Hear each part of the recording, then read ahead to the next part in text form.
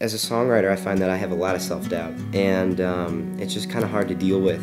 You know, everybody's trying to write a good song, but only a very, very small margin of them get cut. So there's a lot of good songs that never even see the light of day. So when you come up with a good song, it's really a special thing. I think it was the skyscrapers that kept me down, or maybe those are little yellow taxis that turn me around. Well, I'm betting on. For me, when I come up with a song idea, there can be many different things, and it has been many different things. Settle for a city. Settle for a city that sleeps. After I'm done writing a song, I go through the weirdest phase with that song. Like, initially I think it's like the best thing ever, and you know, it's gonna, you know, solve world hunger and all that kind of crap. But then all this doubt kind of like rushes in. Don't you know a building ain't gonna sway me? Keep the concrete. The first time that you play a new song for somebody is definitely like one of the most nerve-wracking experiences you'll ever have. Because you don't know how they're gonna react to it. You don't know if they're gonna understand the lyrics, if you're gonna enunciate at all. Because I'm horrible at that. But that's something that you have to work on, and you have to work on getting your lyrics across. And hopefully they'll like it, and hopefully, you know, you're going to get some kind of emotion from them. And when that happens, that's really the payday, I would say. That's the biggest thing for me. And I know that this town will play for keeps. And that's why I'll settle for a city. I'll settle for a city that sleeps.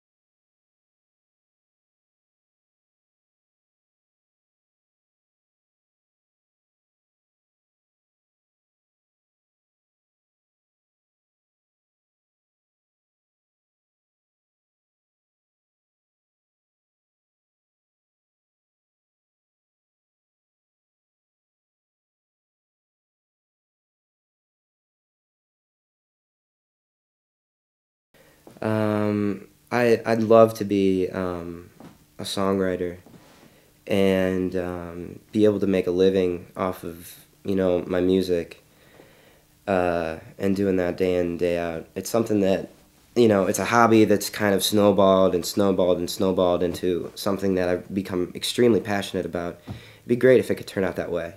Will it? I don't know. I have my doubts about that.